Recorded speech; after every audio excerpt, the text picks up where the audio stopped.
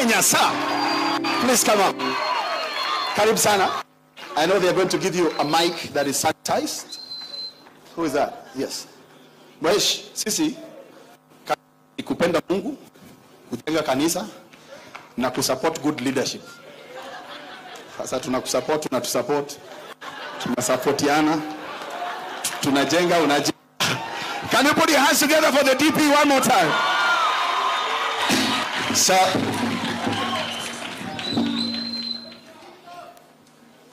karibu sana New Breed na malove mob sana. Can you tell him malove DP? When you're ready for me, I will invite some people to come and start off. God bless you. Appreciate the DP one more time.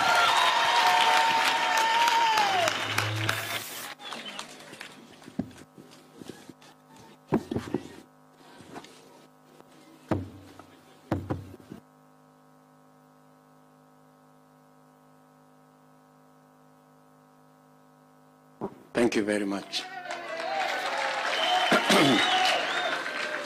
Let's take our seats and thank you very much. Bishop and your dear wife and family, the New Breed City Church, good morning. Bwana Yesu asifiwe. God is good and all the time. Thank you very much.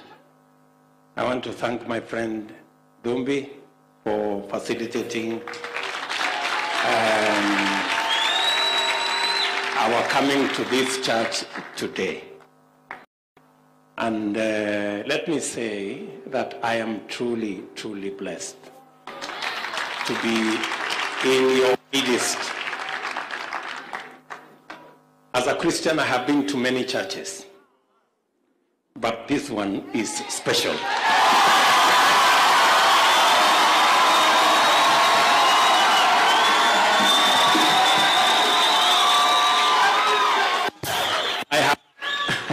I have not been to church where congregants help the bishop to preach.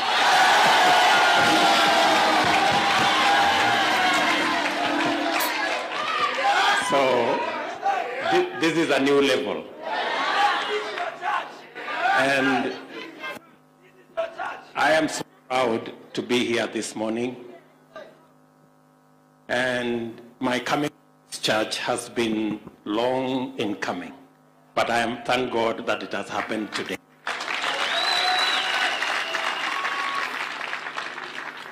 Halfway through the sermon, Bishop, I almost woke up to go home because I thought I have found what I came to do.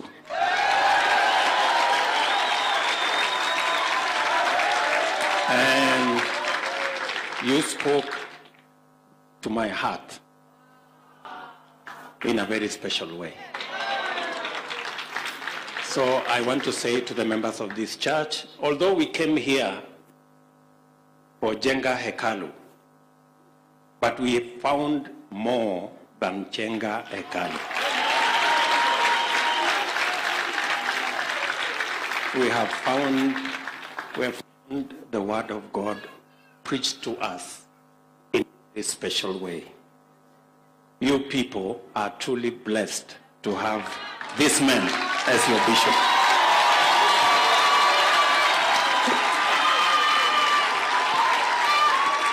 Thank you. Thank you very much, Bishop. I have come here to join you in this great effort to build a sanctuary for this church. And we've come here not so much as leaders, we've come here as Christians.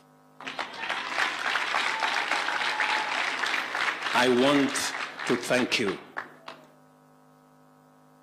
Bishop and Christians, that you have continuously, with ceasing, prayed for our country. As you said, about 9 years ago now, almost 10 years. We were in Ruto, and we knelt down, and you and other bishops prayed for us. I want to testify of God's faithfulness all the way.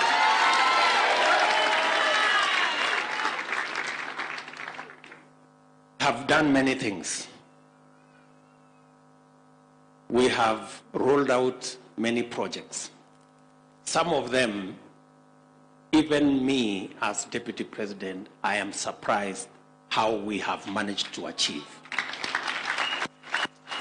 And it has taken the hand of God to bring, Kenya to where it is today. Hear it from me, not from a third party. Hear it from me. The achievements we've made, from building the railway to 10,000 kilometers of tarmac, to 8 million people connected to electricity, to 140 new technical training courses, it has taken the hand of God.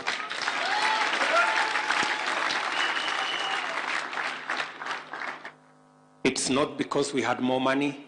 It's not because we were more intelligent. It is God's favor and faithfulness that has made us achieve what we have achieved. And that is why we are unashamed. We are unashamed. We are unapologetic about our faith in God. Yes. Listen to me. We are unashamed of our faith in God. Many things have been said about us. We have gone through many accusations. People have a problem with how we worship. Some people have a problem about how often we go to church. Others have accused us of carrying money in sacks to church. But we will not stop.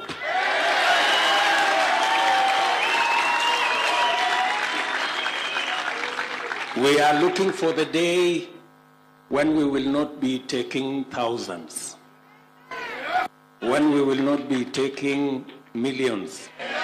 We are looking for the day when we will take billions to church.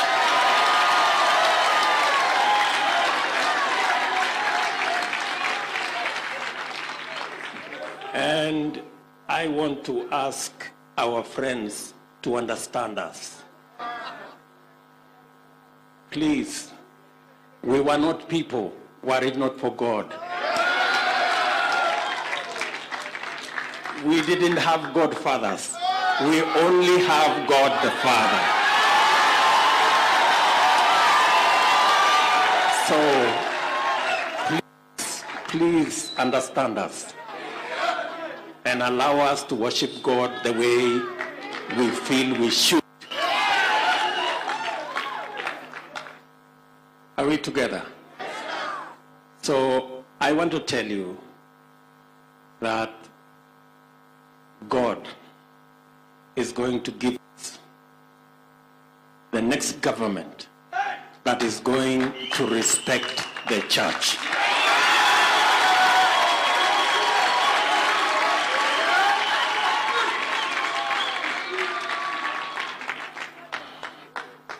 Listen to me. The book of Acts, chapter 20 and verses 32 and verses 35. Paul reminds us that through his labor, he reminds us to remember the weak.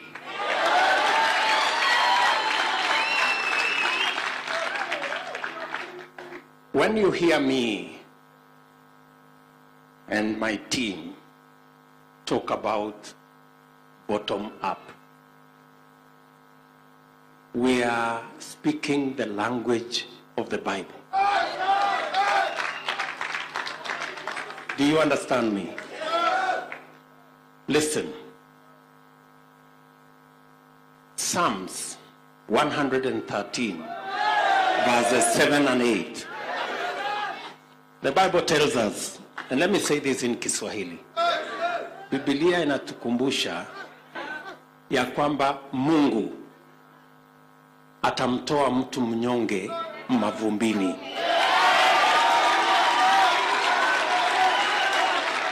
Na huyo Mungu atamfanya mtu fukara na maskini waketi meza moja na wafalme.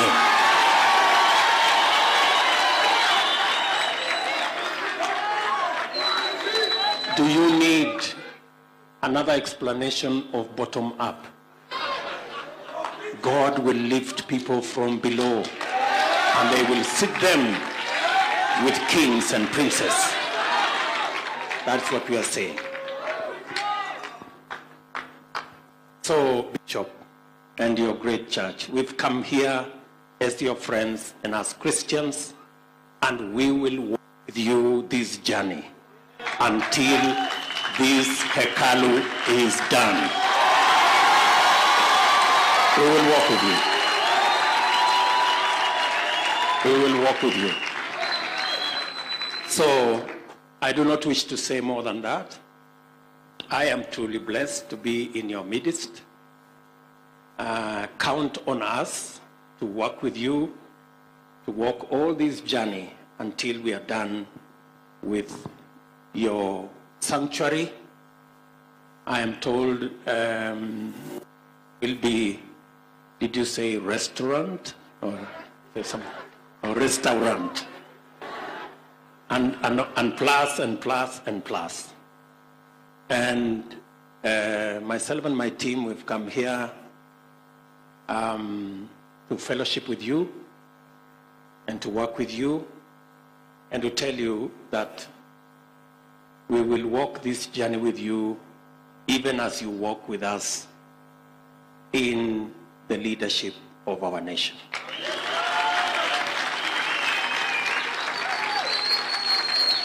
I want to tell you that God is in control. We will have a wonderful time. We'll have a peaceful moment. And God will help us choose the leaders after his own heart.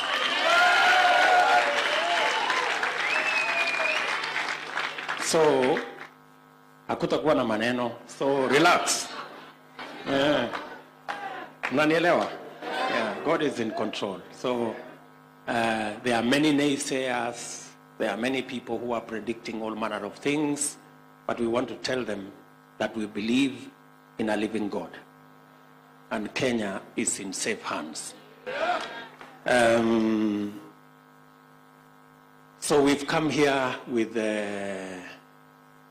what God has blessed us with. I had my good Zimbabwe say that we can bring in the yens and the dollars and the Kenya shillings. He only said we should not bring the Zimbabwe dollar, because I'm told that you need a wheelbarrow to be able to bring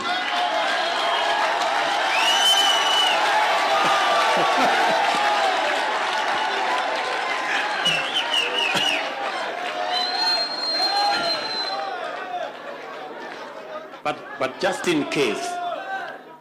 in case somebody has Zimbabwe dollars and they need a wheelbarrow, we can provide one.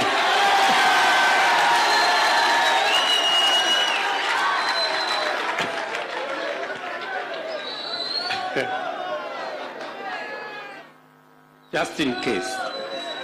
Are we together? So let me say thank you very much for welcoming us here. We are Christians and we are disciplined. We are not, we don't speak politics in church. We know where to speak politics. So I will just ask somebody to give a microphone. I will ask we start with Margaret there, just to say hello and say her name. Margaret. Hallelujah. Bwana Yesu asifiwe. Until blessed, really blessed to have a deputy president that can